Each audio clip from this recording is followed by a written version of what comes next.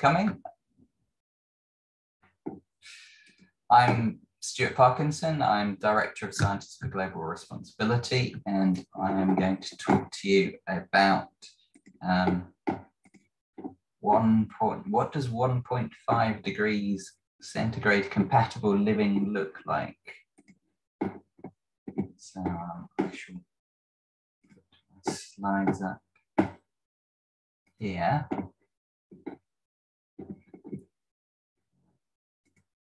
Go. Right, and particularly focusing on what the scientific data says. So as I go through, I will let you know where the data comes from and where you can go and find out more about it if you're so inspired to do so.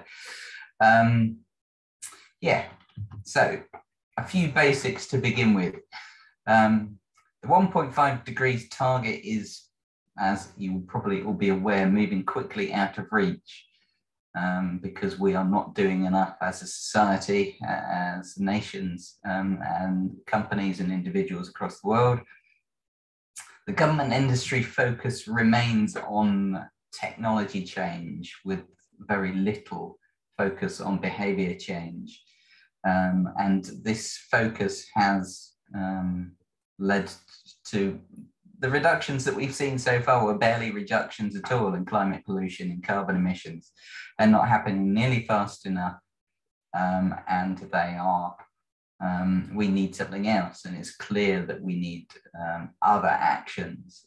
We need reforms in the political systems, the economic systems, but we also need behaviour change. And there was a study by the UK Climate Change Committee, which is a government advisory body, and it concluded that at least 59% of required climate reductions involve some sort of behaviour change. So it's the majority of actions that require us to do some sort of behaviour change. And whilst often it needs to be helped by the state, the corporations, there's a lot of potential for us to help raise the bar and help raise the scale of action that's happening and help inspire others to take more action, and indeed inspire governments and corporations to be a lot braver than they are. So, and particularly this will come up a few times, if you have more buying power, then behaviour change becomes a bigger aspect of what you can do. And in fact, there's a real onus on people with more money to do more in this area. So that's the basics. I should just add what we're going to do during this talk. If you want to put some questions in the chat, please do, and I'll try and pick up, or Emily will help me try and pick up some of the questions as we go, and then we'll do a question and answer session after the main part of the talk, and then we'll also do some polls and breakout sessions to sort of broaden the discussion and try and fix some of these ideas more firmly. So the questions that I'm going to tackle in this presentation and in this whole session are: what are the most effective actions to reduce carbon emissions on an individual basis? What are credible targets for sustainable behaviours? And I'll explain what I mean by that as we go. What are the side benefits of action? I won't say too much about that, but I'll bring it in occasionally as we go. What about guilt-free activities? And I'll say a bit about that towards the end. And then how does individual action fit within the bigger climate picture? And I'll say more about that. And I should just emphasize, particularly because webinars often go much further afield than you think, the focus of my talk is on the UK. So whilst a lot of things I'll say will be relevant for wider audiences, a lot of the data that I'm using is, or most of the data I'm using has a UK focus. The sources that I mainly used are these. So there's a new report that came out a couple of weeks ago from the Hot or Cool Institute, that's based in Berlin. They put together an extensive report. It's the latest in a series looking at this issue. There's also a book by Professor Mike Berners-Lee at Lancaster University that's aimed at the general public, called How Bad a Banana is the Carbon Footprint of Everything. That's got a lot of data, and that was updated last year. Then another source of data is the government's data sheets on greenhouse gas conversion factors, which for any data geeks among you is full of numbers to help guide your behavior change. And then for those who are less geek inclined, there's the WWF's carbon footprint calculator. And I'll put some links to these things in the chat as we go, probably towards the end actually. And the WWF one is quite accessible and gives you an idea, although some of the data is not too up to date. It probably needs another bit of an update with some of the latest numbers. But it gives a good idea, especially for when you're starting out or encouraging friends and family to start out. So I'm going to start with a bit of science and ethics behind this area. So the first starting point is the global carbon budget. How much of this have we got left? So to keep global heating below the magic target of 1.5 degrees centigrade as specified by the Paris Climate Agreement, figures in the IPCC report, the UN climate advisory body called the Intergovernmental Panel on Climate Change, points towards a 500 billion ton target. There's another piece of jargon here, tons of carbon dioxide equivalent, which is the way that we measure emissions in this area. So 500 billion sounds quite a lot. It's not actually very much at all, and that entire budget will be used up by the end of the decade. If we don't change course, if the world doesn't change course drastically. And that's why that's why a lot of the discussion is about, this is the decade to make or break things. If we reduce our emissions, we buy ourselves maybe another decade. If we reduce our emissions faster, then even another decade, and so on. So when people talk about 2050 targets, this has to be borne in mind that we need to, most of the reduction needs to happen this decade. And so that leads to, if we take that budget and we average it amongst the world's population, and then extrapolate it from where we are now to where we need to be, you get the curve on the right.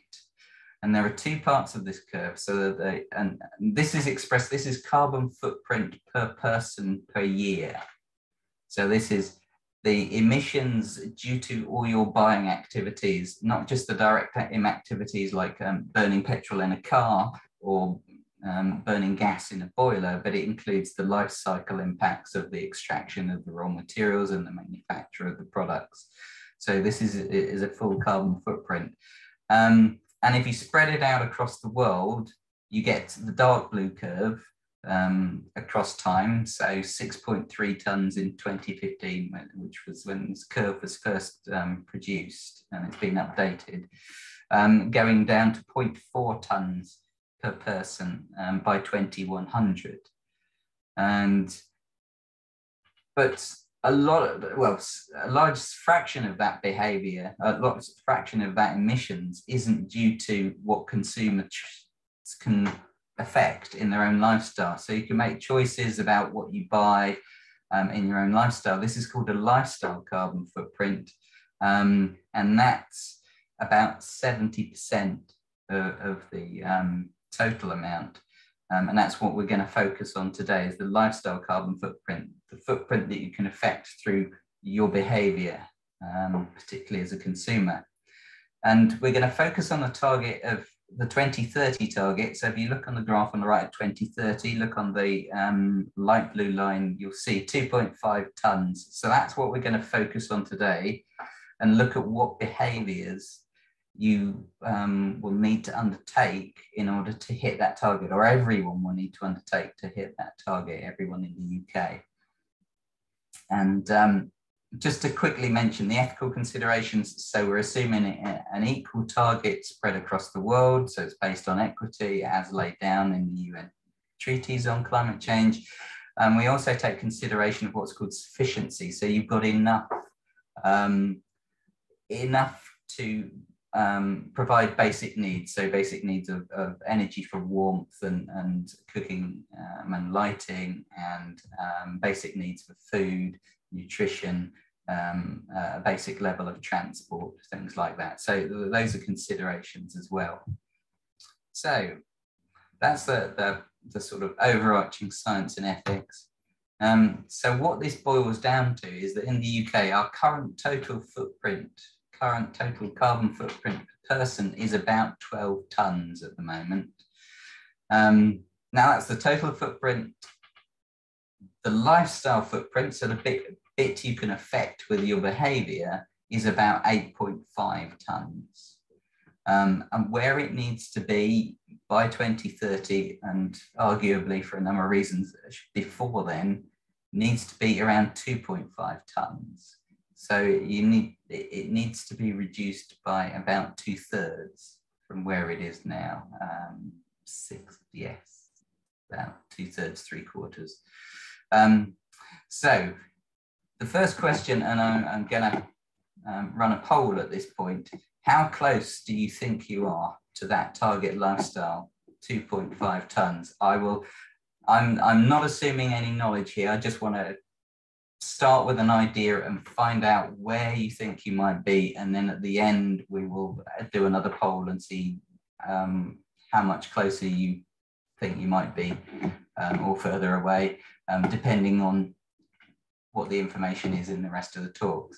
So we've got a poll here. How close do you think your lifestyle is to 1.5 degree compatible? So this 2.5 tons target, and a series of options. And one of them is I don't know, because if you really don't know, a lot of people don't know, just say I don't know, that's fine. So I'll launch the poll now, and I'll give you a minute or two to fill it in.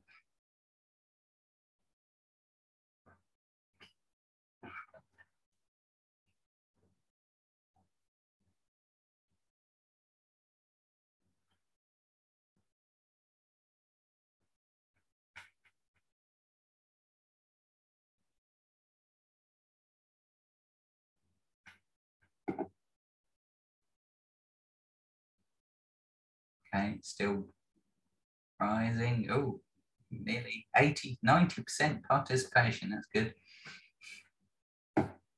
Few polls do that well. I think that's probably it now. Any more? Right, we'll go with that. Oh, right up to 30. Any last ones? Right, okay. We'll end the poll there. 93% participation, very good. Right, so you can see the results here, and you can see that 70% reckon that they're better than average, but not very close to the 1.5 target. So that's quite interesting. I guess I'm not surprised by that. I think if you hear, the chances are you're already concerned and already doing better than the average. But it's nice to have a few other people who are thinking, oh, I may be a long way away, but I need to know what I need to do. So, and a few don't knows, and yeah, we can help you with that too. So I'm impressed that one person reckons they're already close to it, so that's good. Well done to them. Right, I'll finish that poll and I shall go a bit further with the, oops, sorry. This is where my knowledge of Zoom comes in. Right, okay. I'll go on to the next slide. Stuart, do you want to just address a couple of the comments in the chat before we move on to the next bit? Okay. There's a question first of all saying, why focus on carbon footprint instead of ecological footprint? Do you want to comment on that? The reason is simplicity. Well, no, there are a number of reasons. One is it's easier to measure a carbon footprint than the ecological footprint. The science and the arithmetic is a lot simpler. The second argument is that, well, I mean, that is the main argument. It's more difficult to do ecological footprints and to see where you are in relation to the global situation. There's been a lot less research on what your lifestyle ecological footprint could be, particularly in the various factors that affect wildlife. It's just a lot harder. WWF have tried to do some of this, but I don't think it's quite at the level that of the information that I'm able to give you today, that there simply isn't enough information in other areas to give you the level of detail that I can give you on the climate change issue. There's a new question that says, could you clarify what is in the total carbon footprint that's not in lifestyle? So that's mostly public services. So the stuff the government funds directly that you as a consumer don't affect. So that's things like the health service, the military, a few other big capital projects, some infrastructure projects are in there, some of the big infrastructure projects in there. There is a bit of a debate between researchers in this area. The Hot or Cool Institute argues that it's around 70%, but looking at Mike Berners-Lee's figures, for example, he interprets it more narrowly. So his figures sort of point towards 85, 90% being under our control. Yeah, there's some debate about that, but it's mainly public services. Thank you. I think the other questions are more comments than questions. So I think we can just note those and move on if that's okay, or maybe come back to them later if anybody wants to pick up on those. Thanks. Yeah, okay. I'll come and look through those later. Okay, so 8.5 tons is where the current lifestyle carbon footprint is, and the target's 2.5 tons. So I think I'm going to have to unshare and reshare because the buttons aren't working. Excuse me for this. While you're doing that, could I just ask Johanna, Carrie, would you mind switching your video camera off just because it helps people that are in areas with poor broadband if there's less video? Thank you. Right, okay, so the current UK situation, this is the 8.5 tonnes divided up amongst 5 key areas. So you can see the biggest area is personal transport, so that's things like planes, cars, public transport, stuff like that. Housing is home energy, electricity, heating, and the embodied energy of the buildings comes into that. Food is around the growing, the emissions of particularly the animals, methane, emissions from fertilizers, production of and the life cycle of that.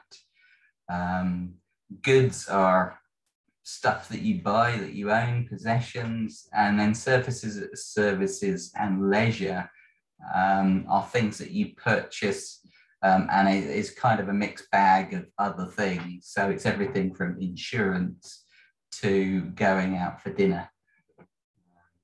So that gives you an idea of where the big areas or the distribution of impacts are.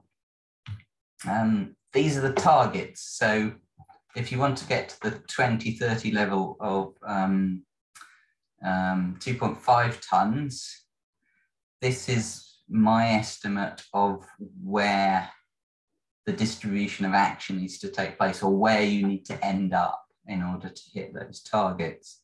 So you can see that personal transport reduces a long way. Goods reduce a long way to very little. Food, there's a limit to how much you can do. there's still, and it ends up being the largest emitting area just because of the nature of food production systems. Housing, to some extent, is still there, but you can go a long way in a lot of these areas. According to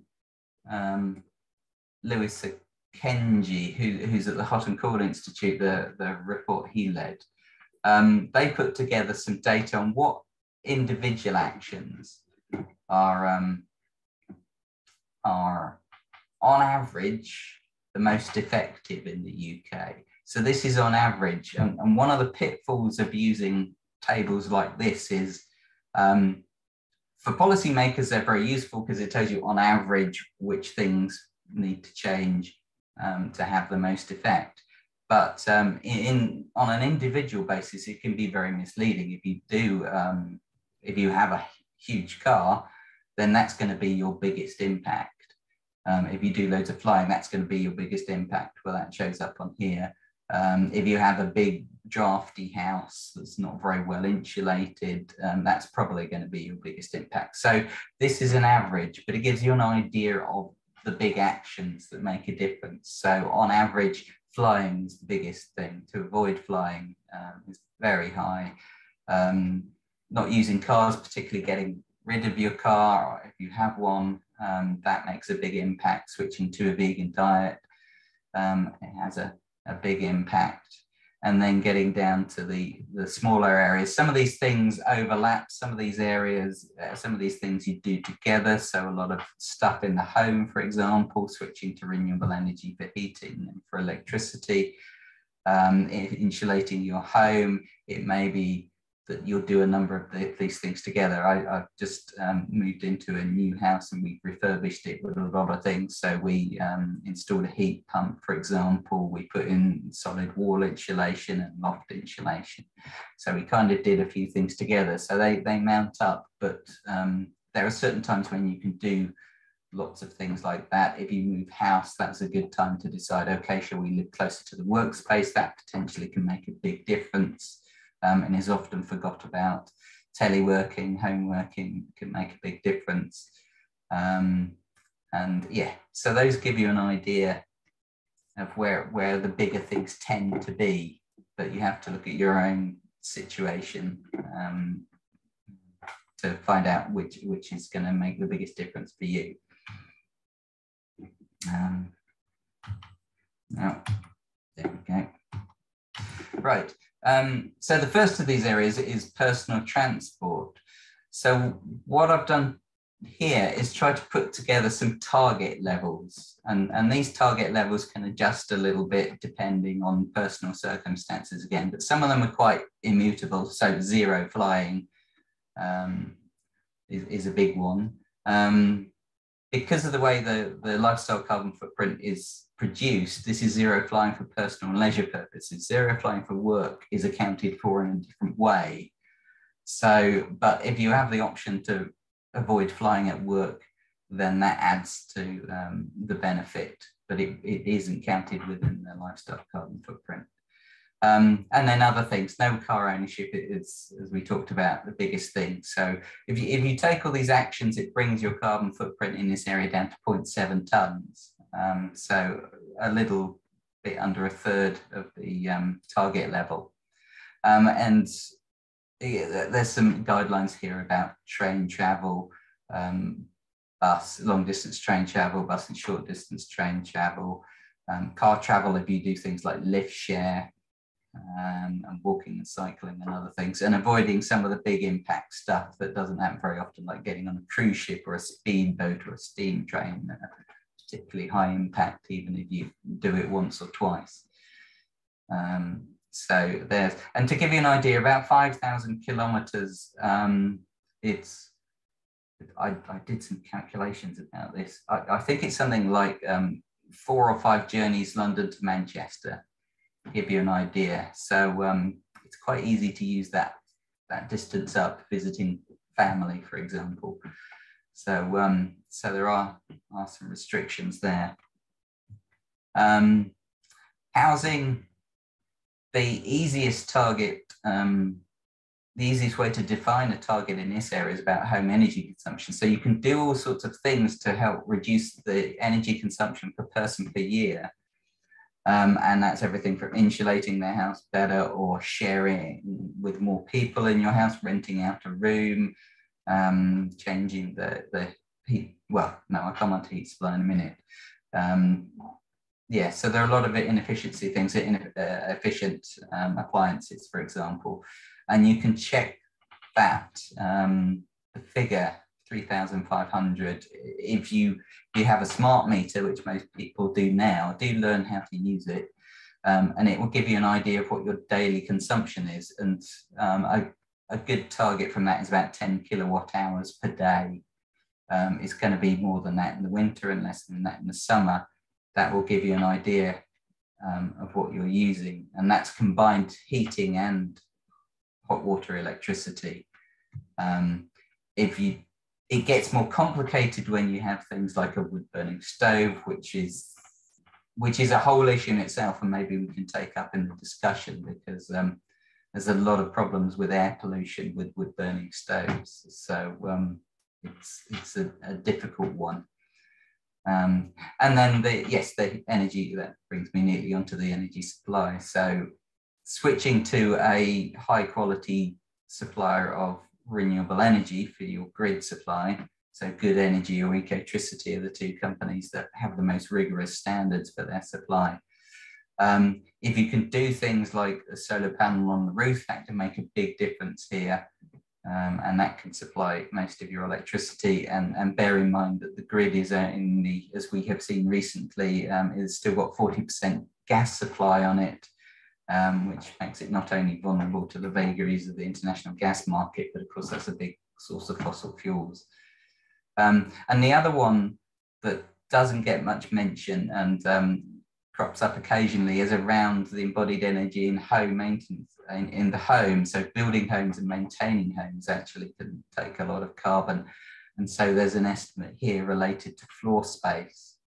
The recommended level is about 30 meters per square. So have a think about how big your houses are and how much that works. There's some interesting things here about how we count things like rooms that are rented out for holiday lets, for example, like an Airbnb let. That's another way of using space more efficiently, or a home office.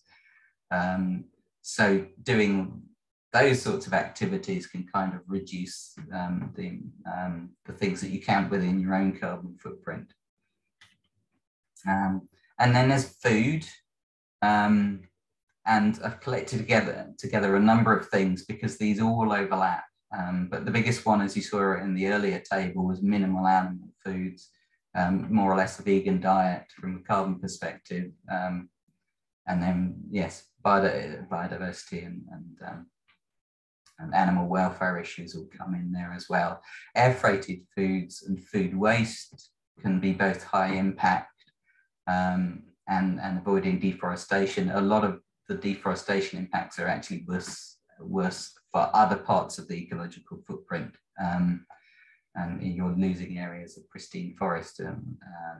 So that's often the bigger factor related to foods that contribute to deforestation. So that's things like beef is the biggest one. And then things like soya and palm oil, but a lot of that is used as animal feed. So avoiding animal products will tackle most of that issue. And then goods, there's a whole bunch of things here. I'm not going to try and go through them all, but it gives you an idea. To pick out a couple of things here, generally buying secondhand is unsurprisingly the big issue, but a low consumption of anything new, and then being able to judge, and that there's some guidance here about how high the carbon footprint of various goods are. So things like electronics and furniture have a high carbon footprint, and clothes and shoes are kind of medium. And as you go further down the list, you can buy a few more things a year in each of those categories. And then there's some categories that are just so high carbon that it's better to avoid them altogether. And jewelry probably won't be surprising if you probably won't be surprised diamonds and gold have a massive environmental and human impact. But something like commercial cut flowers really surprised me. It's like one bunch is it's one of the highest carbon footprints of a commonly sold product on the high street. It's yeah, really quite amazing. And then another one that's awkward for a lot of people is around pets, and it's particularly the big meat-eating pets are the ones that have a significant carbon footprint. And then the final category is sales and leisure, and there's a couple of things here. The data here is a lot more contested and a lot harder to find, but things like ethical investment can tackle that problem, and trying to stay in eco-friendly accommodation when traveling or camping. A couple of actions that are sort of transition actions. They're not compatible with the 2030 targets, but they might get you to, they might help you transition to the 2030 targets. And the two things I picked out here, which are particularly significant, is electric cars and a vegetarian diet as opposed to a vegan diet. Those are sort of stepping stones to a lower carbon lifestyle, or the 2030 target. And then the good news is all the great things you can do that are very low carbon, and you don't have to think too much about the carbon footprint of them. And this is kind of a brainstorm list, and I'd be interested in people adding to this, particularly in the discussion sessions. This comes out of some discussions and websites that we've had contact with in the organisation. So there's no end of things, and maybe I should have started off by listing all the good things that you can do, and the various benefits, the various health benefits, environmental benefits of doing all these positive things. And I think a lot of them were rediscovered by people during lockdown, for example, and can provide a lot of quality of life and well-being aspects that are often lost in a consumerist lifestyle. So I'll just end briefly, and maybe this will take into account some of the issues that have come up so far. I mean, the key thing is individual action is not a replacement for government corporate action, but because, and you'll see this in the government announcements today in the low carbon strategy, is that there's no serious ambition there. And one of the things that we need to do is to show that actually a lot of these actions are desirable. And it's interesting, the response, for example, like the rapid growth in veganism has caused supermarkets to put a lot more vegan food on the shelves. It's become a much more of an issue, and the idea of the farming sector feels under pressure to reform. And while the government isn't quite at the point of saying we're going to restrict meat in certain ways, it's certainly, that's a conversation that we could barely have only a few years ago. So it does spur action beyond the individual. It's also worth bearing in mind lifestyle actions by leading figures. And one of the things that we're doing as an organisation is encouraging scientists to take these actions through our Science Oath for Climate, is that if you're an influential figure in some way, doing this and being seen to be doing environmental and climate-friendly actions can be significant, far beyond your own individual impacts. And it's worth bearing in mind, climate change is such a big justice issue, and if you do have more money, you have more power to act in various ways. If you've done all the things in your individual life, like got rid of your car and stopped flying, ethical investment, investing your pension ethically in a low carbon or a zero carbon pension can have a large impact, because that'll be tens of thousands or possibly hundreds of thousands of pounds going into better places. And never forgetting that political action is extremely important, and particularly if you're in your low income and you don't have much buying power and you don't have much influence to change the consumer elements of the world, then political action is key, and arguably it should be the thing you focus on, rather than the 1 or 2% that you hire that you can easily affect in your own life. And publicising behaviour changes without bragging is really important. So social contagion, the psychologists call it, and doing it in an encouraging and supportive way is really important. So, and I'm sure there are a lot of other issues. So I will stop there and stop sharing my slides, and we can start to have a chat about some of the things in the chat.